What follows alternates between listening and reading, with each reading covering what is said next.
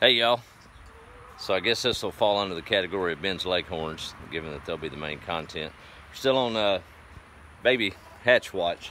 We're about 21 days in, and none of them have pipped through the shell yet, but we had quite an alarm. Jordan and I came out here to check them, and we've got another critter.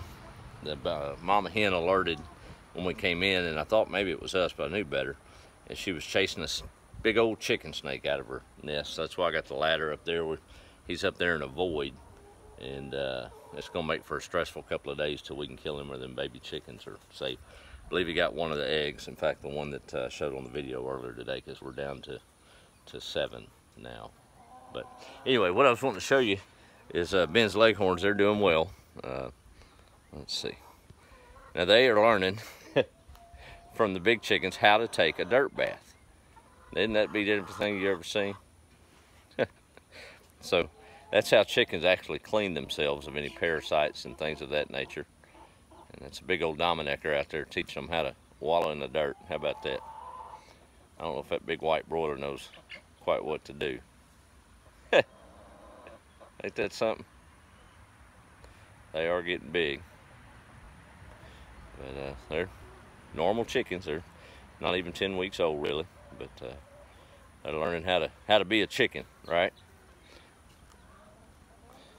Things are something else. And they'll get up and brush off, and they'll be just as white as snow. I guess this is the snake day. We saw that one out here in the hen house where the broiler is sitting on her eggs. And I got Tickle Boy. She alerted quick. I thought she'd move slow, but she got after that snake like it was on fire. Chased it out of there. But I went back to the house to get a flashlight so I could look in that void, and lo and behold, there wasn't another one in them Nandinas up front. Well, I got the machete and I got the Nandinas trimmed and the snake killed all in one swoop. Probably wasn't the trim job I was expecting, but 2 birds with 1 snake kill, right? But anyway, so we'll be watching pretty close. He's actually up in that void right there, and the hen's right in there. But he was chasing rats, and just the way this building's designed, there's a void up there. I can't see him. He's down there in the rafters somewhere, but next time he pokes his head out, I'll give him another stab. I got him a couple of times with the shovel, but it was just his tail in, and those snake hides are pretty tough. Kind of bounced off and frayed. But anyway, that's Ben's leghorn, snakes, and baby chickens update for today. I guess that Dominic is going to show them old broilers how to do it. Oh, them chickens are something else. Well, here comes another one. I guess they're having a mud wrestling if it rains, huh? Well, that one's sitting on the other ones, poor things. Yeah, there's something else. Y'all have a good day. Be the light, and we'll keep you updated on these little baby chickens. Should start getting exciting here the next 2 or 3 days as they prepare to make their entrance and join their older friends, the leghorns. I'm anxious to see what kind of chickens we have come out, because it was either leghorn or a Pistol Pete. Leghorn's a Polish silky cross. See him there behind me? Oh, there he goes. And then Pistol Pete's been busy too. So he's an Americana.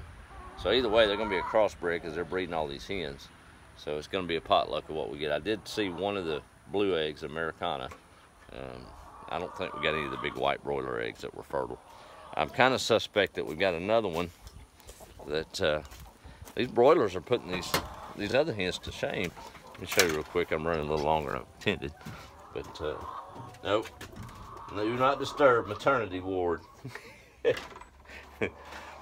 Watch, I'll get that snake hit me right. Not watching. We're gonna have to get him though. He can't be staying around with these baby eggs and chicks. Now this is just an old junk barn that I haven't been able to clean out yet, just old stuff. And we may have another one sitting on eggs here. I see there's about 4 that are broken down there, and I just noticed her yesterday. My aunt saw her, and I'm gonna watch her pretty close. If she turns into brooding, we'll move her into the brooding pen.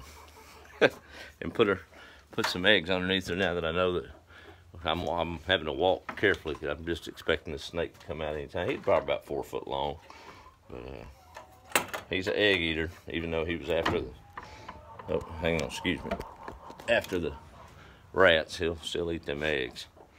I think he got one of them on us, but I don't think it'll pick it up. Let's see here. Well, where's my flipper around her thing? There it is. There she is. She's still a setting. She's clucking along the way. It shouldn't be long. We should start hearing some clucking coming back to her. Got to be patient. It'll come when it's time. All right, y'all have a good day. I'll say be the light for the last time now, and we'll I guess check in with you later. No, Rooster, you can't go in there. All right, y'all have a good day.